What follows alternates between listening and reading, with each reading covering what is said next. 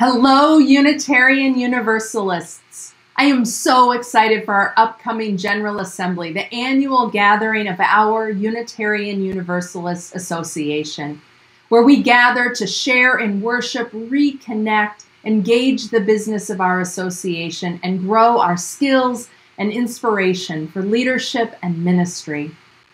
After this unimaginably difficult year, it will be good to come together, to circle round in community, to circle round for justice, healing, and courage. We will do so again online this year with a brand new app and exciting improvements to how we connect virtually. This is such a critically important time.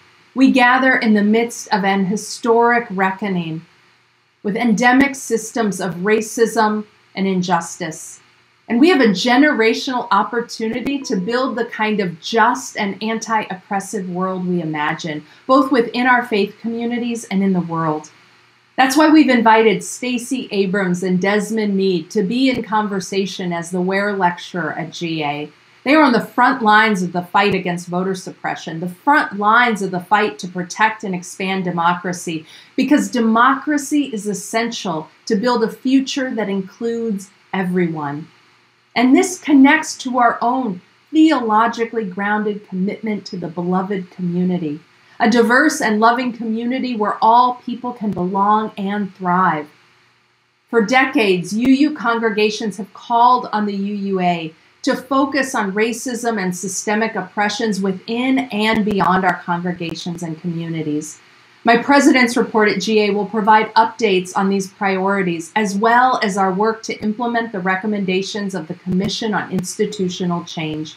We remain committed to centering Black, Indigenous, and UUs of color, and broadening the range of life experience to which our faith is relevant and life-giving. This anti-racism and anti-oppression culture change work is beautiful and liberating. It is the deepest expression of our values as Unitarian Universalists. The core principles of our theology of dignity, equity, justice, compassion, and interdependence, these are more than just proclamations. They require action on the part of all of us.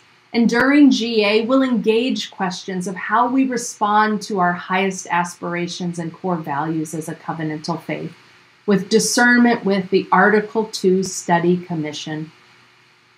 This has been a year full of loss and trauma. It has also been a year when we have pulled together centered care and compassion and been courageous in our prophetic leadership. After all this year has brought, and as we prepare for what comes next, I can't wait to connect with you at GA Online, June 23rd through June 26th. You can register today at uua.org.